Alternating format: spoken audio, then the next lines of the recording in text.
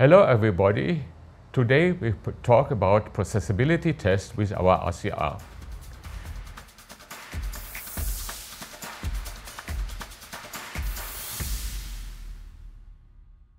My name is Dr. Joachim Sunder, here with a new GÖTTFERT roundtable.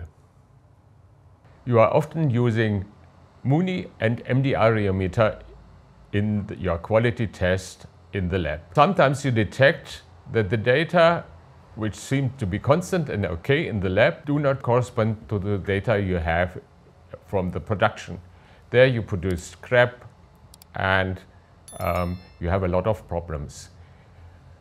The RCR can even detect this behavior by testing before production in the lab.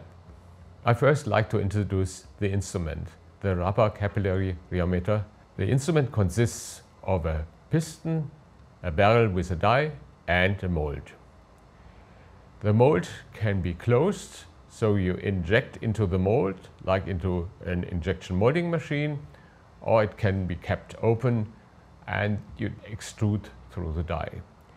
Now I like to present some examples which shows that the prediction of processability of the RCR is much better than the conventional tests you do with MUNI or MDR rheometer. On the left side of this example, you see the MDR curve of two similar batches. The difference is a slight difference in the cure curve. One compound, one batch is slightly faster than the other. You can mainly see at T50, T90 some differences. From that example, you would never judge that you might get problems in production. But if you now look at the data of RCR, it is done at constant pressure, and the volume we detect here is about 30% lower of the compound, which is slightly faster in MDR test, but 30% lower, 30% difference in RCR. And now we have no doubt of differences of the compounds. So we have a very effective test. The next example is about extrusion quality behavior. We have two different compounds.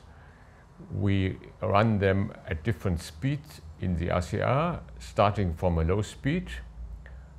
Both compounds show a smooth pressure level.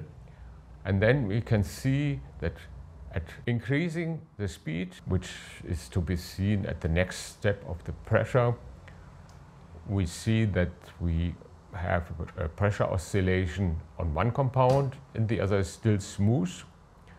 And this is even worse at further increase of speed.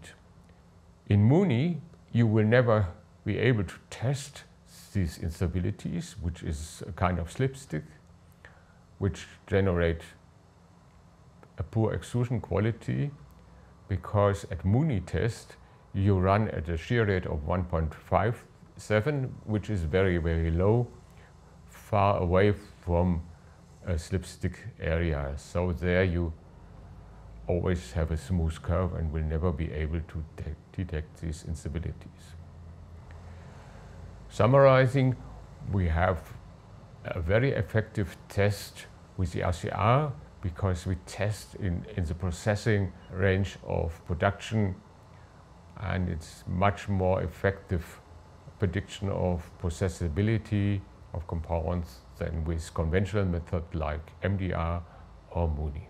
Thank you very much for your interest in our video, and stay tuned for our next GÖTTFERT roundtable. Thank you very much for your attention.